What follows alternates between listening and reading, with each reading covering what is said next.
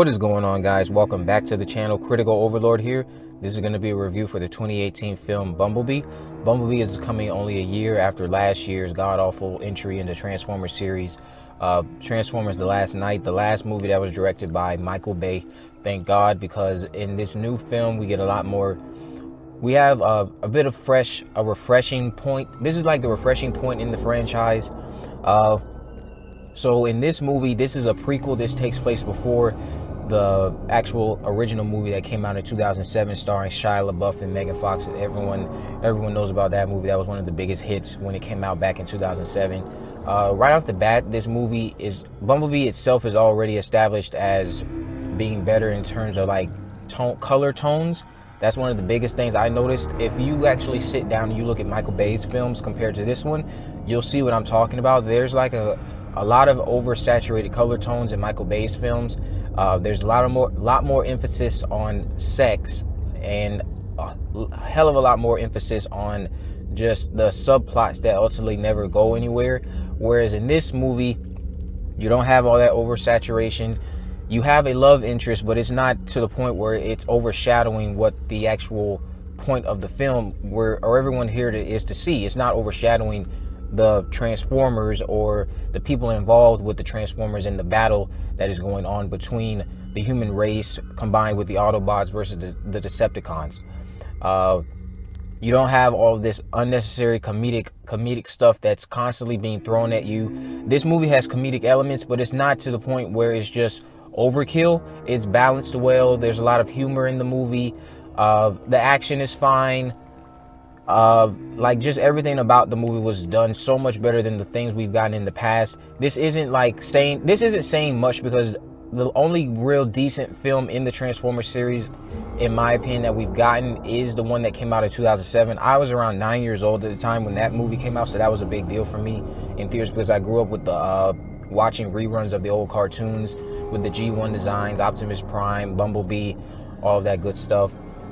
In the movie anyway, we're going back to the 80s. That's a time when the Transformers, I think, they were at their peak, or they were most prominent in the late 80s or around the 80s time period. The movie perfectly captures them in their prime. We have the G1 designs back in this movie. Taking place in the 80s, it focuses on a young girl. Hailee Steinfeld portrays this character. Her name's Charlie. She's just turned 18.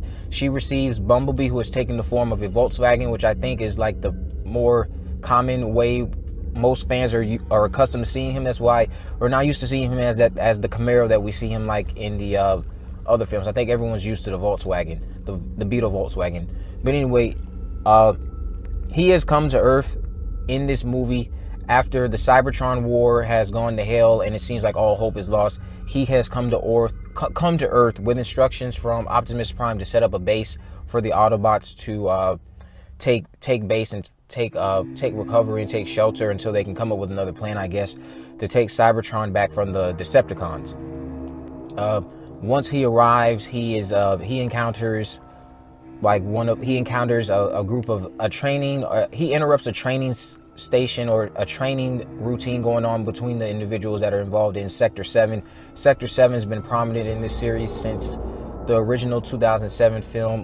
They're the military group that's constantly involved in going after the Autobots and the Decepticons. They're always right in the thick of things, even though they don't really offer much. Thankfully, they aren't as big as they don't impact the film as much here, whereas they did in the past. It feels like that was what they were mostly focusing on, just this government agency trying to take down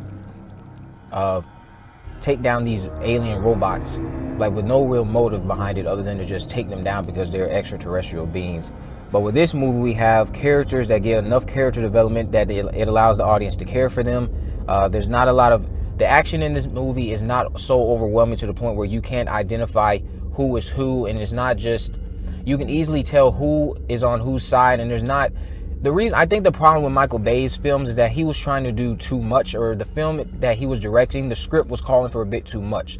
So that was kind of putting him in a bad spot to try to actually perfectly execute something that was cohesive and coherent when it actually came to shoot those battle scenes. Because in a lot of the scenes in his films, you can't identify which Decepticon is which is this an Autobot? Who is this? Who is this? Is this Starscream? Who is that? Is that Megatron? It was kind of like a who, you couldn't identify who was who or what was going on in some of his other movies, because there was just so much being thrown at you, and it's like, it was like overwhelming to the point where you couldn't tell what was going on. It just looked like a complete mess of just random explosion sequences. That's what it looked like. Now, this movie does have that. It has all of those things that everyone loves from Michael Bay's films, which is his amazing ability to make explosions on the big screen. Of course, the explosions in this movie are amazing. They captivating. They are very entertaining to watch. The battle sequences in the movie, they are in short supply, sadly, for this outing, but it's not. It was probably for the best, because I feel like if they tried to do what Michael Bay did, it probably would have gotten to the point where now, okay, we're back where we were with the other ones. We don't know who's who. We don't know why. Why is this battle sequence for so long? And that's another thing that was wrong with Bay's films. His films, their battle sequences, they were just so long. So it was kind of taken away from everything else in the movie. And it just kind of made the audience want to get up and go at that point. But Bumblebee stars Hailee Steinfeld, George Lindenborg, John Cena, Jason Drucker, Steven Schneider, John Ortiz, and Gracie DeZini. Charlie is our main character. She's just turned 18. She's like an outcast in her family, an outcast at school. She develops a bond with a Volkswagen Beetle that she receives as a birthday gift from a junkyard man in her area. He gives it to her as a gift. She doesn't pay anything for it. She comes to find out that that the car is actually alive, and we find out it's Bumblebee. She teams up with Bumblebee in his quest to take out the Decepticons that are hunting him in this movie. They have run-ins with the military, so it's kind of like the formula that you've seen from the previous Transformers movies. But the difference is that the difference with these movies is that, with this movie specifically, is that it's telling a coherent story. It's not telling you too much that it becomes hard to follow. It's just Bumblebee and these two Decepticons that are following him. And then it's building the relationship between Charlie and Bumblebee is constantly being built up throughout the film. So it's beautiful to see these two interact with each other. It kind of gives you like a vibe of the Iron Giant and E.T. the Extraterrestrial. If you're familiar with those movies, then you'll be able to see what I'm talking about in this movie. And judging from the trailers, I already knew that this movie was going to be something a bit different, and was going to bring like a lot of focus to developing characters more, because of the way they showcased Charlie and Bumblebee in the trailer. So I just knew that we were going to get something different right off the bat, judging from the trailers alone. The two Decepticons that were hunting Bumblebee in the movie were Shatter and Dropkick. So right there, just allowing two Decepticons to be the enemies in the movie, you don't have to worry about anything else. It never gets to the point where you have to wonder who is whose side is what. You don't have to worry about any of that stuff, because there's only two Decepticons, one Autobot, and they all have distinctive designs that you can easily identify what's going on. They don't all share similar character designs like the ones in Michael Bay's films did. Director Travis Knight, I give my hats off to him. He did an amazing job of directing a very heartwarming script written by, I think her name was Christina Hodson. This movie injects life into the Transformers series, because I felt like, honestly, after the first one, they all started to keep declining down, and it seems like this movie is the first movie to take that right path back up instead of going downward. This movie seems to be trying to take the series back up and dig itself out of the grave that it's currently sitting in. If I had to give the movie anything on a scale of 1 to 10, I'd give it a 7. I thought the acting was fine. Hailee Steinfeld, she did an amazing job as the female lead. I've known she was a good actress. I've seen some of her other pieces. She's amazing. The character of Bumblebee, not much to say with him. Bumblebee is amazing for what he does. He's adorable at times. When he gets violent, he's amazing.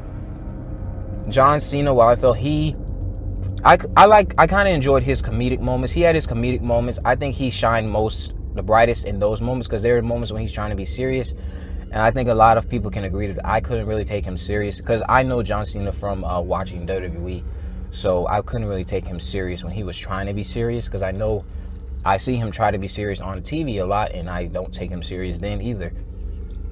But yeah, if I had to give it anything on a scale of 1 to 10, I'd give it a 7. Bumblebee, while it is not a perfect film, it does have its logic gaps here and there, such as the fact that Bumblebee is arriving in 1987, but I do believe in the last night we found out that he was here during World War II. So that already creates a bit of a question mark. And then another thing about the movie, it's not really clear what it's trying to do here. I don't know if it's trying to completely erase the other films or if it's trying to start completely new. I know it's a spin-off, but I thought it was still tied into taking place before what happens with Sam Witwicky. So I don't really know, because the whole idea that he arrived here in 1987, it feels like they're ignoring the other movies. And then there's a lot of scenes in the movie where you're like, no, that can't be right because this happened in this movie. That can't happen because this happened in that movie. You'll see what I'm talking about in the film.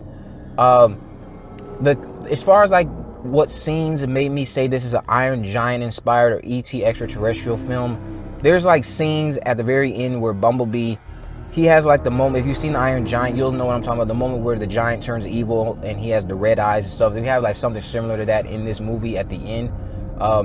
So in a way, it's kind of rehashing a lot here as well. That's why I'm giving it a 7. It's not, in order for it to go higher than a 7 in the next entry, it would need to keep doing what it did here, but still offer a lot of more original content. Because while this was not very original, because Steven Spielberg has been attached as the executive producer for pretty much every film, but he had like a more hands-on engagement with this piece.